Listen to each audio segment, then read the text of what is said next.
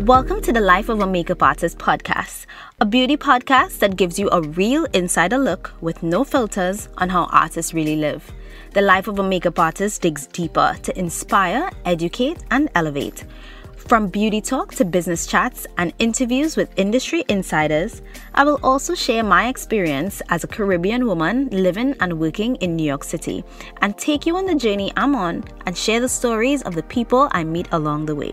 I'm your host, Jaleesa Jaikaran, makeup artist and beauty influencer. Finances as a freelancer. It could be scary. It could be, something that most people might not want to talk about, but that is exactly what we're talking about today. If you're going to be a fully functioning and successful freelancer, it's imperative to have your finances in order. I've been living in New York for a total of 6 years now, and when I first moved here, I was working a full-time job, and it was very important to me to understand credit and all these things because where I came from, we don't necessarily have that kind of system. It's more of a, do you have the money or not? Here's the thing though, there is a culture that is perpetuated on the internet to quit your job, start a business, live your best life. But what many fail to realize is that that same job is what you can use to fuel your dreams while you work behind the scenes. I asked for the advice of so many people doing it before me, and I got so many different answers. I kind of wanted to pick apart what worked for me and anchor myself into being a smart freelancer. You know when you get a nice, cute day rate and you feel rich, but then there might be days, maybe weeks that might go by where you're just not that busy. And hey, I like to eat nice things. I like to go to nice places. So what are we going to do about this, Willis? So before we get into the nitty-gritty of things, I must say that these tips have worked for me then and has continuously worked for me in my years of being a freelance artist. I want to share these things with you because I know the struggle. I know how it feels. And this is my first tip. So if you have a full-time job and there is a 401k available, make use of it. I was at Mac at the time and it was franchise owned, so it was a bit different, but I had the opportunity to have a 401k. And some of you might not know what that is, but basically it is a retirement savings plan sponsored by your employer. So essentially you kind of have a lump sum of money saved for you, tax-free. Now, for me, one of the major resources that I learned from was a book called The Money Book for the Young, Broke, and Fabulous by Susie Orman. I did my research and I found out that my company would match the same amount that I was saving. So there's a thing called matching. I'm not going to give you a whole finance lesson. I'm not an expert at by any means, but I've done my research. So your company can match exactly what you're giving in the account. So let's say they're giving you 5%, but they'll match up to 7%. But I didn't even know that my 401k existed before I read this book. So I literally had money in the bank and I did not know my company was matching. So every few months I would go in and add a percent, see how I would do with my, if I can still be okay, then go add like another 2% and just try and save as much as I could because this was tax-free saving.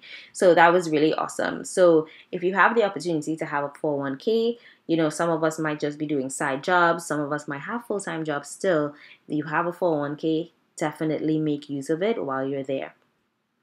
The next one is get a credit card and use it wisely. Now, coming into New York or anywhere in the US you might be, credit is kind of everything. There is a Facebook group called Dream Catchers and it's run by an amazing woman. Her name is Tiffany, the Budgetnista. And I would suggest that you can go over there if you need like money management tips and stuff because that's where I've learned a lot. And if you have listened to the last episode, LB mentioned that, she's going on there. She's now the sole breadwinner in her household. And it's not just about learning how to manage yourself. Sometimes you have to manage your money for other people, whether it be children, whether it be parents, whatever it is. So you have to learn to manage your money. And on another note, it's kind of unfortunate that these three numbers kind of run your life. If you want to get a car, if you want to get an apartment, if you want to breathe, they want to know your credit score. It's kind of crazy because it's not always the same for everyone. Some people have student loans, all types of different situations, and that's where the Budgetnista Dream Catchers group came in so handy for me to just learn about all these different things. And I also like Dave Ramsey as a resource. So if you're looking for specific advice or you have like school loans and you need to like figure that out, I would say to check out those two resources. And it definitely took me years to build my credit score to where I wanted to be. I had a very small credit card when I first started and paid down the minimum and just grew from there. It's definitely something that isn't always easy, but it's doable. Now the next one is I like to use robo advisors in addition to apps. Now, robo advisors are pretty much like online banks like Wealthfront and Betterment. I use Betterment, and I actually had a conversation with now I went with Betterment because somebody that works in finance recommended it to me. I spoke with somebody else, and he personally does not like robo advisors or apps or anything like that. I haven't had any issues with any of them. I actually am kind of obsessed because as a freelancer, you always want to make sure that you have money somewhere. Like you have a little stash in the back and you're like, all right, if ish goes down, we good. So I appreciate these apps and these websites because, obviously you want to make sure that these sites are secure and safe. I don't use all of them, but I do use a few of them, and I'm going to tell you about it. So I have an app called Qaptial, and Qaptial is with a Q. Now, Qaptial, I really appreciate Qaptial actually because I had finally started saving my 30% off of all of my jobs, and I was just feeling so proud of myself. And then I did my taxes. And luckily, when I looked into that account, I had almost exactly what I needed to pay my taxes off. Had I not did that, I would have had to taken money out from other places that it needed to be in. Now, the thing is with Qaptial, and the reason why I love it, is that you can literally have rules on any account. So if you say, you know what, I've been spending too much money on Starbucks, you can create a rule where you have a guilty pleasure that Starbucks is, anytime I spend money on Starbucks, I save $10 in this account. Or for me, it's like Dorado's tacos. Like if I keep going to Dorado's tacos for those amazing shrimp tacos, I save, $15 in this account. So the possibilities are kind of endless on Qaptial, which I actually really, really like. Another one I've been using for specifically just for emergencies is Digit. And Digit kind of mirrors what a lot of banks do. They round up and they make it easy for you to save. They don't ever take money out of your account that you don't have. So if you have $5 in your account, they're not going to take $2. They're not going to take $5. They might not take any at all. So there's balance protection and things like that. So and the best part of all of these apps is you can pause it anytime you want. So there are so many other options like Acorns, which I use, but that's kind of more of an investing app. There's a ton of others, and like I mentioned earlier, if you're looking to try and start off these apps, you can look into the Budgetnista group that I mentioned earlier. And in the show notes on the Life of a Makeup Artist website, I will be leaving links to all of these things so you can check it out when you're ready to get your life. And then you want to create a budget. Now, I think that some people think a budget is something that you have to explicitly live by every month or else it's over. And I have to disagree. I create budgets, but I don't follow them to a T. I use them more as a guideline because now that I have this budget, I know what my fixed expenses are. I know what I need for food. I know what I need for travel, I know what I need for my rent. And I think just knowing these things and knowing like, okay, this is the amount of money I need every month, you're going to be negotiating better. And we'll talk about that, in our next point. But you know exactly what you need to live. And if you are really bad with spending, then I would even suggest the envelope method. I've done it tons of times where, like if $500 is your budget for the entire month for spending, you just keep that $500 in the envelope and you spend from there and there only. And I've used things like that before. I actually find it kind of fun. But, you can try different things and see what sticks for you.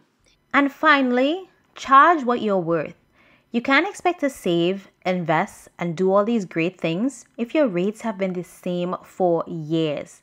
When we look at makeup companies, or any company for that fact, you'd see that the price of product goes up a little each year, and sometimes with less product in them. You have to evaluate your market. You have to know what's going on, know the cost of things. Are they reflecting in your rate, or are you operating at a loss?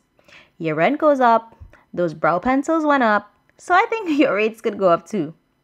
Also, check in with your peers and see what they're charging. Make sure you're not undercutting the people around you and selling yourself short. It's nice that I can always send a text to a friend and be like, hey, what do you think about this rate? Hey, what do you charge? It's nice to have that open conversation, and it's very important to have that open conversation with your peers to make sure that we're all playing on the same level. And I know, sometimes it's hard and you just want to do whatever comes with a paycheck. Granted, we all make those decisions sometimes, but if you're constantly leaving money on the table, then this is probably not something you should be doing as a career. And a great way to keep track of it all is an app that I use called Invoice2go. Invoice2go is an invoicing app that makes it super easy to keep track of all your clients and all your payments. You can customize it. I put my logo there. I can choose the pay period. I can add pictures. I can even put payment options in the app itself. Before, I used to use PDFs and I used to just change a number manually. And trust me, sometimes I used to just get confused and like forget what number it is, make up numbers, just be like, just pick a number out of a hat. It was just a mess. It was a mess. So now that I use Invoice2go, I feel, better because now I can just log on to one place. I can see all the money that I'm bringing in. I can compare quarters. I can see last year to this year. I can pull reports for my taxes. It's pretty good. I know there's a lot of apps available. A lot of my freelance friends recommend other apps, but I have been using Invoice2go for maybe about over 2 years now, and I've been really, really loving it. So you can check that out as well. And don't forget, you can get free money by using my invite to any of the apps mentioned in this episode. Yes, I said free. You'll find that in the show notes on thelifeofamakeupartist.com. I really hope that these tips has helped you. Maybe you already know all the things and this was just a nice reminder. But what I really want to drive home is that us as freelancers, we're the captains of our own ship. And it's up to us if we sink or sail. If this episode has helped you, share it with a friend. And we'll be back next week.